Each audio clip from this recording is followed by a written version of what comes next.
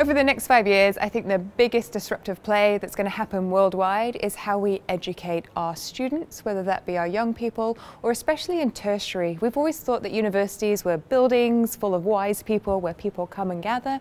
I actually think there's going to be a real disruption in how people attain education and where they get that through. So currently we have things called MOOCs, which is online courses, but I think it's going to totally change. I think we're going to lose the long-term degrees and specializations that, especially the tech sector, go out of date very quickly and start to do much more short courses with specialized education in an online collaborative platform.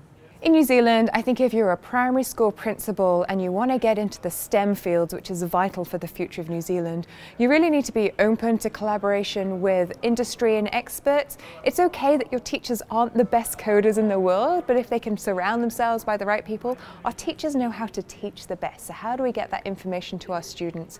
It's also about collaborating with other teachers and other schools around. We have very siloed schools right now, but actually we're building one New Zealand, so we need to work together. And number three, being open to the fact that schools are going to change, students are going to do a lot more online learning, so how do we help students build out their best potential, which may not be in a siloed science subject or a siloed technology subject, but help build entrepreneurship in our kids so that they can understand how to take their skill set and take those businesses to the world. Women in technology is a subject I'm really passionate about as a woman in tech. I think New Zealand is doing incredibly well compared to some countries, but I still think there's a big drive that we need to push forward. We're currently about 17% women on boards in New Zealand, which is still not great compared to some other countries, and we're 11% women in engineering and IT and infrastructure, which in my opinion is nowhere near high enough to what I would like to be 50-50.